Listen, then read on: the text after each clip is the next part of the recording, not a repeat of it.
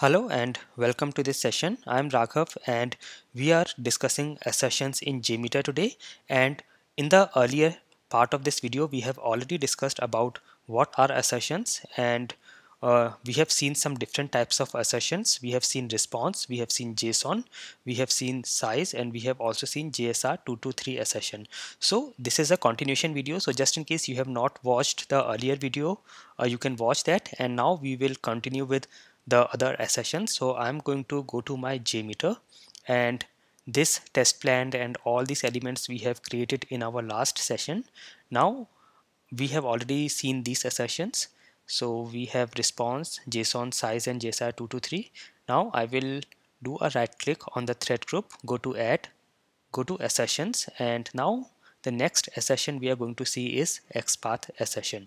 So here is XPath assertion, and you can see this is the editor for XPath assertion. And here you can see again you can apply this to main samples and subsamples, main sample only, subsample only, or a JMeter variable in case you want.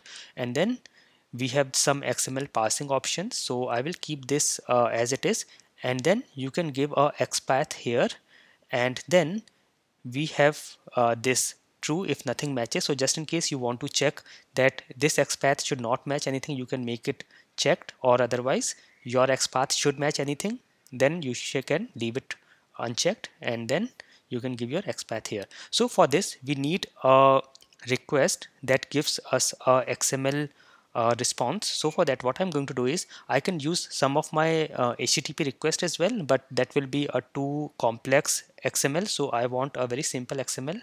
So I'm going to go to this Thomas Beer. This is a SQL REST API that gives us a XML response. So let me just go here, and yes, so you can see this gives us a XML response. I will also make it available here. So we are talking about XPath assertion, and here this is where I am taking my request from. All these nodes will be available to you, and here I will copy this and I will create a new HTTP request, do a right click on thread group, sampler, and HTTP request, and I will take this up and I will just name it as XML request. So this is actually a HTTP request for a web service, but just for easy understanding, I am naming it as XML request. And here I will give the server name or IP, and this is the entire URL, but I do not need HTTP. HTTP will go in protocol, and because it is not HTTPS, I can leave it blank. And this path will go in the path field, and this is a HTTP get method, so I will leave it like this, and that's it. So that's fine. I will just run this to verify everything is okay. So this is our XML request, and I'm getting the response data as well, so this is fine. And here the reason these two are showing us failure because of the XPath assertion, and I should keep this assertion only for XML request. So it is at a thread level as of now. I will just drag it and put it inside the XML request, and that's fine. Now I have to give an XPath. So you can create a XPath from your XML. So there are some tools online available. There is something called as XML toolbox, and I will also copy the URL and make it available in the notes. So here you can provide your insert your XML into the big field, and then you can generate an XPath by placing the cursor on the text or the attribute or the element you want an XPath to. So I will copy my XML, which is this one. I'll just copy my XML and put it here, and then let us say I want to get XPath for product list or product. So I will just do it like this, and you can see it has generated an XPath here. However, we might not require these extra links.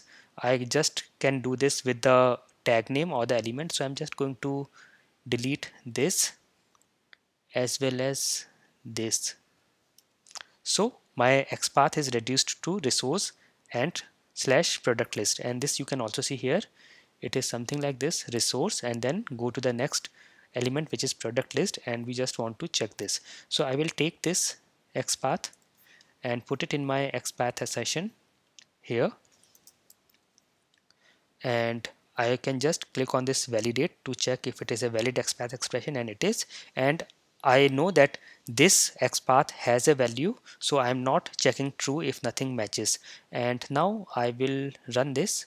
So I will go to view results tree, clear everything, save everything, and run this.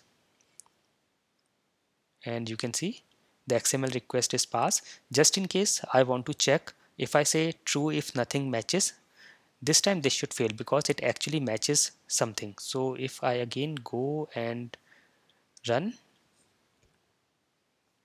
you can see it fails, and the message is specified XPath was found, turn off negate if this is not desired. So that is what it stands for. So you can check your XPath like this, your XML messages with XPath assertion.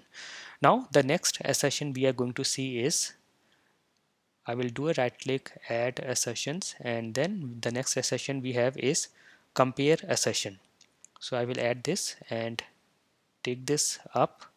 So this is compare assertion, and you can see this is the editor for compare assertion, and here we can use this to compare the content and response time of all the samplers in its scope. So whatever samplers are there in its scope, it can compare the content and the response time as well. So here this is compare assertion. Let me put it here.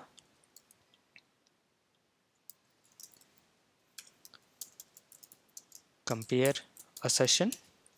So now it will work on all the samplers that are in its range, and what it will do is, so you can see here we have compare content. So it will compare the content, response content of all these samplers, and we can select, do we want to compare or do we want to not compare. We can put it as false or edit. So in case of edit, we can add some regular expressions as well, but as of now, or we can add it here as well, but as of now I will keep it for true. The compare time, so when you say -1, that means do not check the compare time.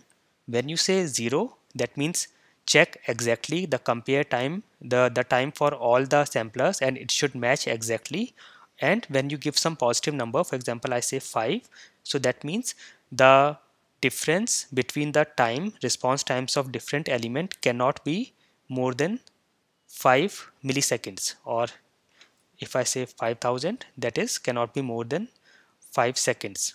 So this is in milliseconds. So to use this, what I can do is I can create a transaction controller. So you can see here we have a transaction controller, and I can put some requests here, because see here this compare assertion we use to compare the response as well as the response time. So this usually is done for some similar requests. So what I'm going to do is copy my HTTP request. I will just copy this and I will paste it here. I'll paste it here under transaction controller, and I will paste it one more time, so I will have 2 copies, and I can keep my transaction controller up, and this compare assertion should also be part of this transaction controller, otherwise it will work on all the other requests as well. So I will just take this and drag this to transaction controller.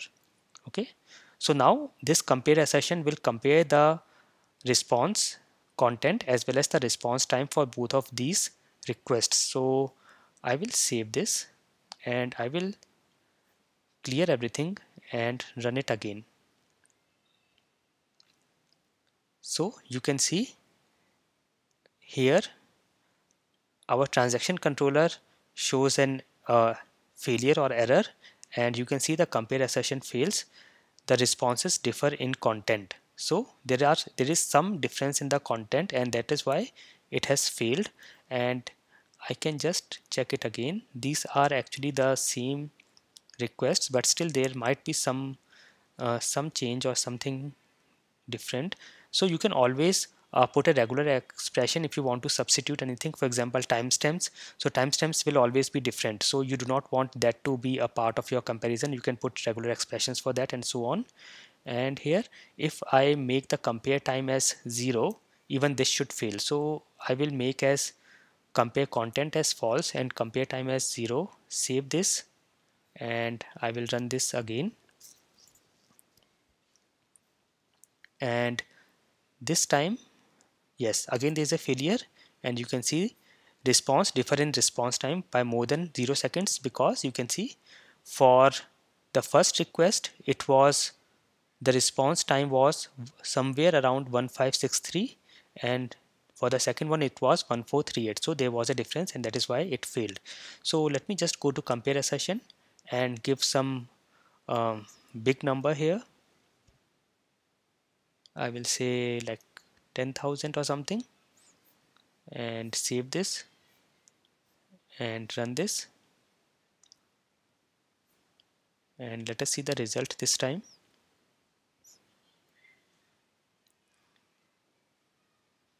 And yes, this time everything is passed. So this time it worked properly. So I'm going to the compare assertion and I'm just going to keep it -1 so that I do not see a lot of failures, and instead I'm just going to disable the transaction controller so that it does not consume a lot of time for other requests. So this was about compare assertion.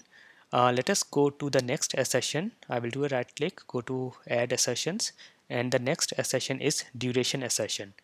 So this is duration assertion,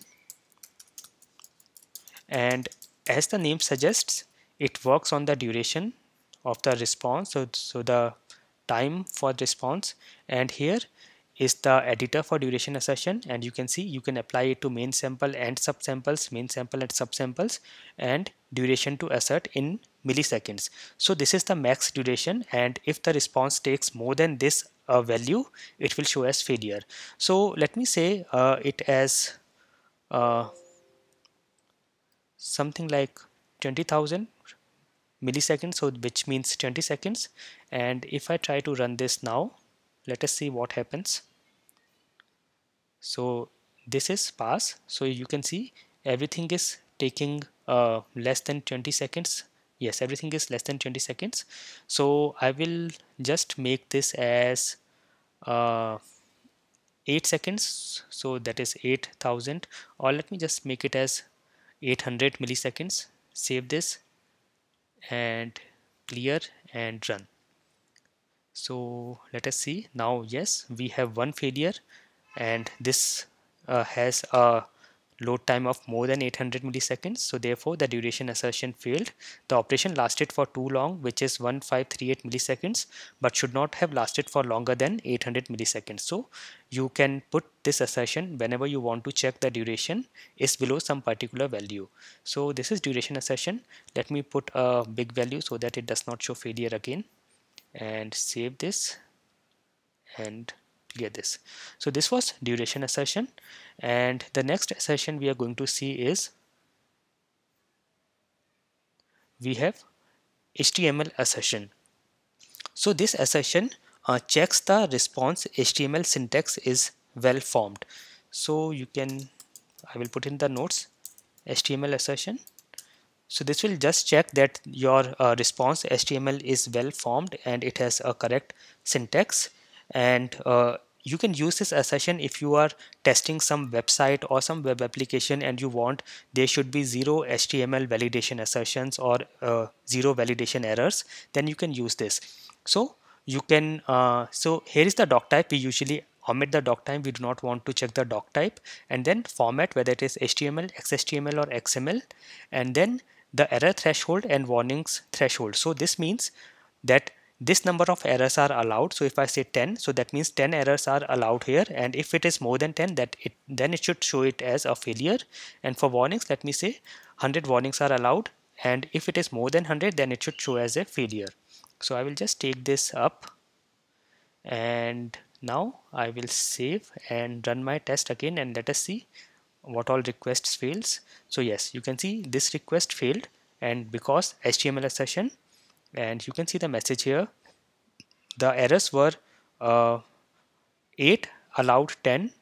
So this is pass actually, because we said we can allow 10 errors and the errors were 8. However, the warnings exceeded 100, so that is why it is failed.